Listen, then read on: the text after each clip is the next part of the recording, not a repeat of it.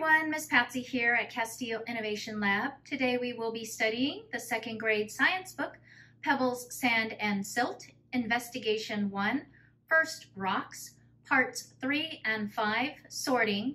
Question: how many ways can rocks be sorted? Let's find out. Today we are going to continue to work as geologists by studying rocks, their properties, and looking for patterns. Properties are things that we observe about objects by seeing them or feeling them. Here's a list of 21 rock properties in which rocks can be sorted. For this investigation, we will be using two types of sorting mats, one with circles and one with bars. I will place a link for both of these in the description of this video. So let's get started. For part 3 of this investigation, the focus question is, how are river rocks the same?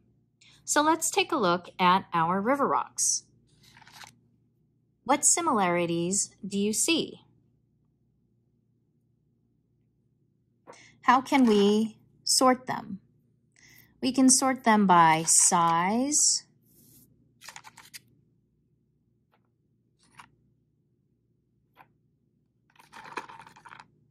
maybe by shapes, or by color.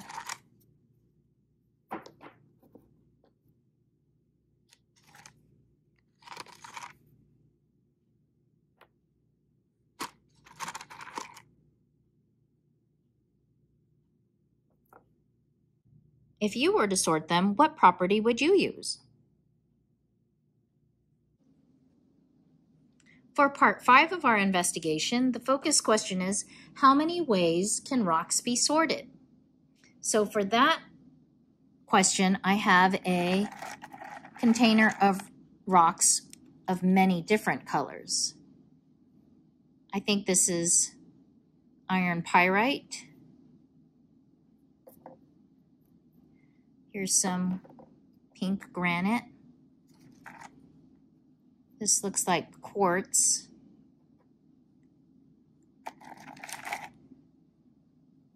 This also looks like granite.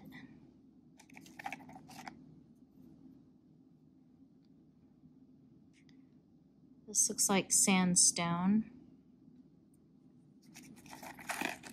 And this is mica.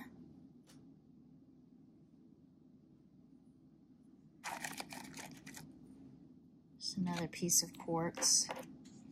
And we can just sort our rocks by colors. And it's nice when we have lots of different colors of rocks. This looks like some sort of a lava rock. And we have more types of rock than we have circles. This is very light, this and porous. This looks like pumice, feels like pumice.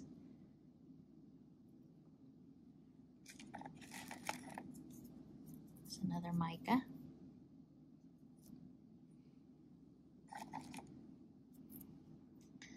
And this looks like another iron pyrite, which is also called fool's gold. This kind of looks like gold.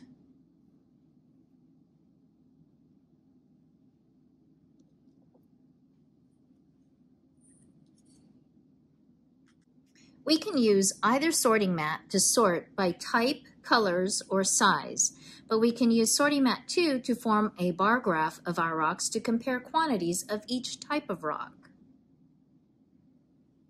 When you look at all of these rocks, what do you notice? I notice all the colors. What makes rocks so colorful? Let's find out. Colorful rocks. What are these colorful objects? They are minerals. There are many different kinds of minerals. Minerals come in lots of different colors. Rocks are made out of minerals. That's why rocks can be so many different colors. This rock is made of different minerals. Can you see them? Look for the black mineral. Look for the pink mineral. Look for the gray mineral. These are the minerals in this rock. This rock is called pink granite. Let's take a closer look at this pink granite. How many different kinds of minerals can you see in it? A mineral is a solid inorganic substance that occurs naturally. They have a structure that makes them look like they're made out of crystals. Each color is a different mineral. The pink color is usually feldspar. The clear or grayish mineral is quartz. The black mineral is biotite or black mica. Granite comes in many different colors. And granite is a type of igneous rock, which means that it was formed from lava or magma.